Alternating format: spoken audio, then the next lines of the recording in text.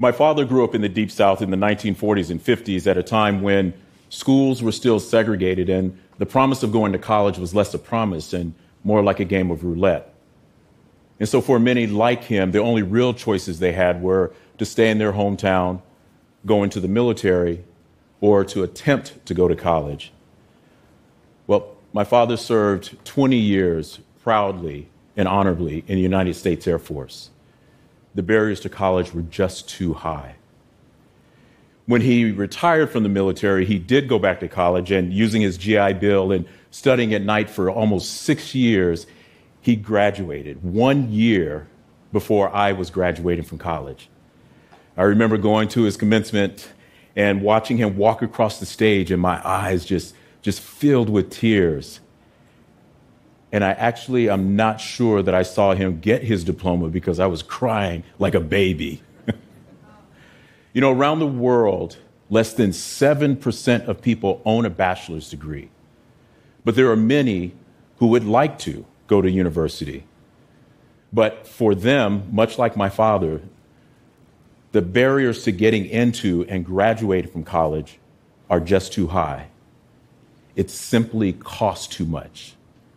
And that cost is often the price of tuition. In the United States, a 4-year bachelor's degree can cost in excess of $100,000, and that price point continues to escalate. And this is true in other parts of the world, but sometimes the cost is high because there's no university nearby to study, on or offline, or because the academic hurdles are so high that university is only afforded to the privileged few. We, as institutions of higher education, we build walls around ourselves and expect students to find their ways over. But it shouldn't be.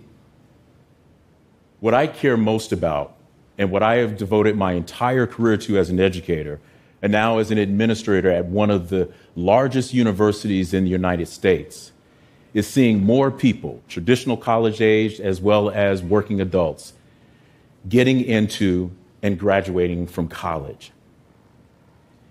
But if we are to do this, institutions are going to have to redesign themselves to reach out and reach for more students versus students trying to reach the institutions over those walls.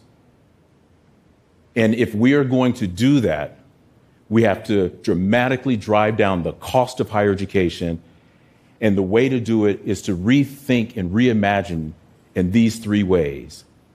We have to rethink time, place, and how we teach. So the first is time. Time goes hand in hand with cost. And this is how it typically goes. College courses and degrees are typically assessed based on credit hours, and each credit costs money. So therefore, in this scenario, time, therefore cost, is fixed, and learning is variable. This really makes it problematic to drive down cost, and it particularly becomes problematic if you're trying to balance school, work, and other family obligations, as well as other obligations and responsibilities. But if we were to flip that scenario and therefore make learning the constant and time variable, then we break the tyranny of time. I mean, really, isn't that what school is about? It's about learning and gaining mastery versus logging in a particular number of hours. So what could we do? We should make and give academic credit for life experiences.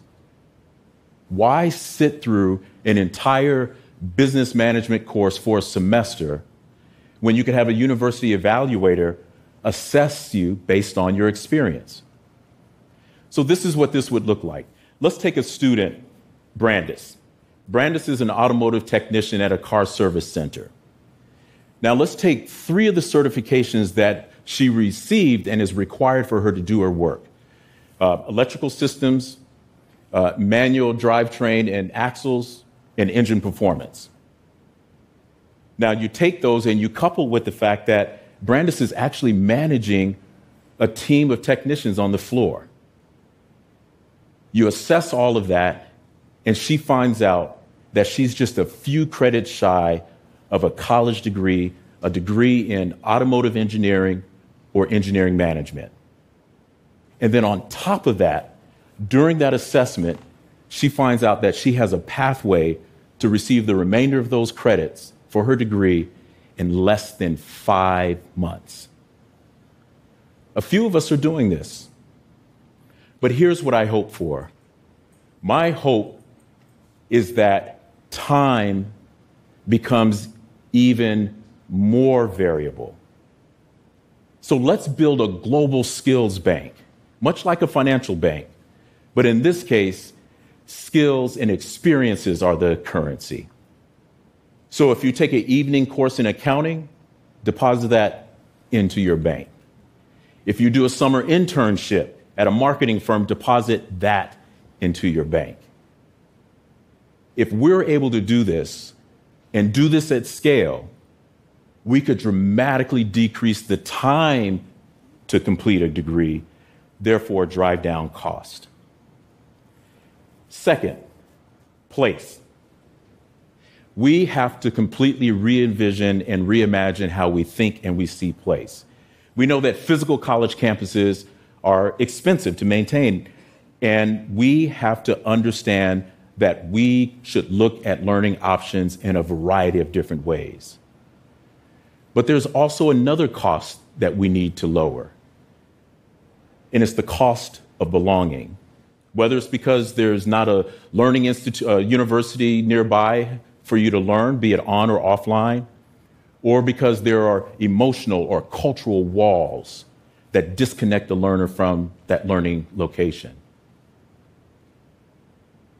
Cameron, as a student, should be able to take classes in a community center or in his church. He should be able to seek career advising and support from local business owners and businesses. We should be able to take his work and his volunteer experiences and turn those into credits, all in a community that he trusts. And then, therefore, we are making that community a thriving, vital part of a learning ecosystem for him and for many others. If we can do this, this means that we absolutely have to believe that learning can take place anywhere. And if we do, then we decrease the cost of place. Finally, teaching. What about teaching? Well, teaching is at the heart of learning. Teaching is the inspiration and the connection. It is the spark that connects the learner to the information. So there's nothing that we want to do to mess with that magic. But we do know that teaching is one of the higher costs of education. So what do? We should take the most inspirational and engaging teachers and all that teaching charm that comes with it and make bigger classrooms for them, scaling and expanding their reach. So most classes are 20 to 30 students, or in some cases, a couple of hundred. But in online, you can reach thousands all around the world. We currently have a course called Human Relations in Administration. It's a foundational course for all undergraduate business majors. This course has upwards of 3,000 students from all over the world, the US, Canada, Germany, India, and the list just goes on and on. We also have classes that are upwards of 5,000, and we aspire to scale even more. We want it so that wherever you have an internet connection, you can put a virtual butt in a seat. Now, there are folks who are skeptical about online, particularly large online classrooms, and they posit in that smaller classrooms are better. But I would argue what smaller classrooms are really providing is personalization. And so with personalization, this is what I want to see. I want to see a student, regardless of where they are, regardless of their location, to have a single source, be it their mobile phone or their laptop, where they have access to instruction in real time or in their time. I want a faculty member to be able to anticipate a particular need for a student, outreach to that student, provide a connection for that student with a prepackaged academic toolkit that was prepared by a virtual or automated resource or a service, and provide that human intervention for that student just at the right time. That's what chatbots and predictive analytics and AI can provide a university.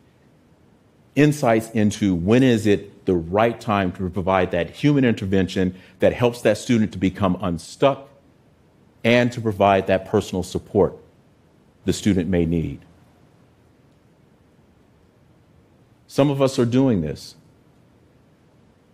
But if we can really do this and do this at scale, we are solving the problem by building faculty to do the thing that they are best at and to do that inspiration at scale. And at the same time, we are helping to drive down the cost of higher education by still providing the personal support at the time that it's needed.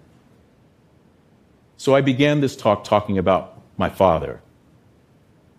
There's a lot that has changed about higher education over this period of time, and there are things that have not changed.